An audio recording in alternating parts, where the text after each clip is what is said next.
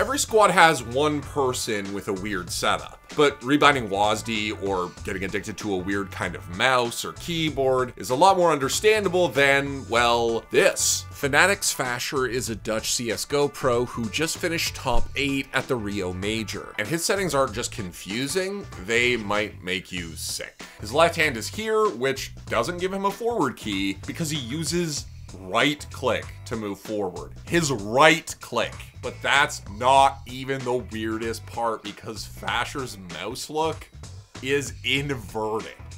It's inverted! Ah! But why? Well, as FASHR explained, he grinded the out of flight simulators because of his dad, which makes sense. Imagine trying to throw a smoke when your controls feel like you're flying a helicopter in Battlefield. Let's just get this guy some shades and a flight stick and complete the transformation.